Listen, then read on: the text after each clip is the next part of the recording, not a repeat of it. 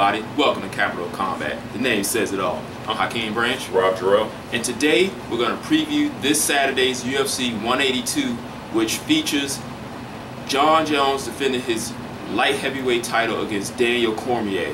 Now, there are a few other fights on this card, none many to write home about. Probably the most intriguing fight would be the co-main event, which is Donald Cerrone versus Miles Jury.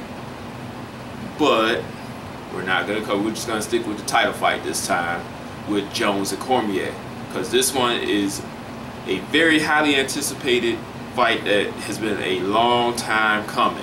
Go ahead, Rob. All right. So if you watch the build up to this fight and the original pre-fight date, these guys do not like each other at all. For whatever the reason, fine. I don't know. Jon Jones has been called fake. Jon Jones told Cormier, "You've never seen anybody like me." Hey,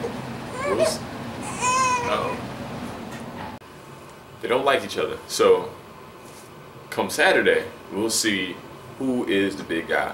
Right now, this is the most dangerous fight, and I know we said that before. We were proven wrong, but this is the most dangerous fight that Jon Jones will have to date. Because Cormier is the truth. He may not look it, but he is a world-class wrestler. He's way more athletic than anyone thinks, and he's extremely explosive. And he has fast hands. And what we've seen is that Jon Jones does have problems with guys that can box. But that guy that gave him trouble was also an inch taller than him. Yeah. Cormier is only, what, about 5'11"?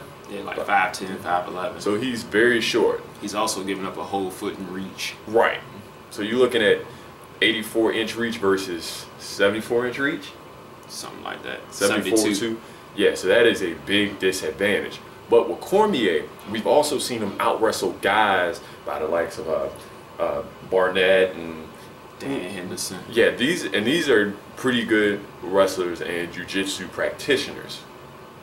So we know this guy, if he gets on the inside, he will give Jon Jones trouble. But Jon Jones has only been taken out like twice. Once in 21 fights. That speaks for itself. Yeah. With that being said, he has not been taken down by an Olympic level wrestler, which Daniel Cormier is. True.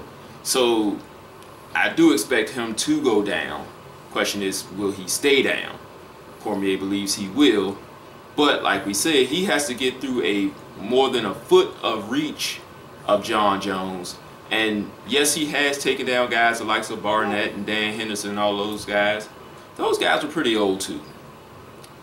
And they were a lot slower than Jon Jones. He's knocked out people. That was like Bigfoot Silver. But these guys are not Jon Jones. Time out. Now, in Jon Jones, this is the most explosive, the fastest, the most, well, not the most experienced, but probably the highest level that Daniel Cormier has fought thus far in his MMA career. So this one is a true toss-up, because even Jon Jones shined against the old guard of MMA, against the Rampages and Machitas and all that. Those guys were great, you know, a few years ago, and they were on the decline when he got a hold of them, and he looked spectacular. Gustafsson, we saw his championship heart, because he had a guy who was young and hungry and pushed him to the limit, and he stepped it up another level and was able to pull that fight out. So we haven't seen that from Cormier, because the people he's fought have been, well, he fought a Starbucks barista, 40-plus-year-old Dan Henderson at light heavyweight, and then at heavyweight he fought Roy Nelson and Frank Mir, two guys also that are on the downside of their career. So this is going to be a very intriguing matchup that can go either way, and we can either see a knockdown, drag-out classic for the ages to ring in the new year, or a very tactical, to the casual eye boring fight. And I think that's what we're going to see, because both of these guys are very, very good at winning rounds. They know how to pace the round. They know how to score the takedowns when they need to score the takedowns. They're very accurate in their striking, and they know how to land just enough for the judges to say, you know what, I want to give this guy a round. So it might be a back and forth thing like that. One of them lands a punch, the other one's like, oh, I got to get that back. So it'll be entertaining in that aspect, but there's going to be a lot of feinting, a lot of positioning, a lot of movement. These guys don't want to make a mistake against the other because they don't like each other so much. Kind of like when he fought Rashad. It ended up turning out to be a pretty decent fight, but you could see that both guys were like, hey, I'm not trying to make a mistake against this guy. But Jon Jones ended up stepping it up. So as far as a pick, honestly, I don't really have one. I'm just going to enjoy the fight. I'm not sure who's going to win. I kind of want to lean towards Jones, but I can totally see Cormier pulling it out. Yeah, that's what I got. What you got? So this is really tough to pick because Jones, we know he likes to land those lead leg kicks to his opponent's lead leg, and we know if you can get inside his punch, where we know he's not the greatest boxer, he can quickly turn it over and turn it into an elbow. And the fact that he doesn't get taken down very easily or at all. Same with Cormier. He has the footwork and he can box himself. He can box in, and I think he has the better takedown offense. Yes. Bar none. But the thing is, can he get inside that reach? And I think he's the one that's going to be going for the home run punches over those exchanges. If they get in the exchanges, I think Cormier will get the better of Jones. But I just think that Jones will do a better job at controlling the distance and where the fight takes place. Yeah, and that's really the key to the fight right there.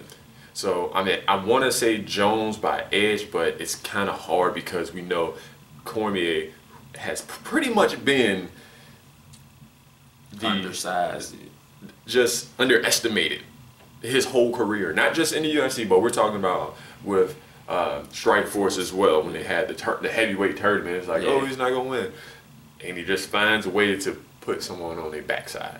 Yeah. So, what do you guys think? Hit us up in the comments section. You can hit us up on Facebook, Capital Combat, Google+, same name. You can shoot us an email, capitalcombat@gmail.com. If you guys have any questions, you can hit us up there, and you can add us. We can add you to the Combat mailbag. Thanks for watching this episode. Make sure you like it, share it with your friends, and we'll catch you guys in the next episode. Peace. This is round one, and you've already lost. They don't seem to see that everything we've done is coming and gone. My fists are on fire. I perform till I perspire. My demons are in a rage. Keep thinking that it's a game. I kick crime, hurricane. I told them I don't play. I'm liquid. Black Street Fighter.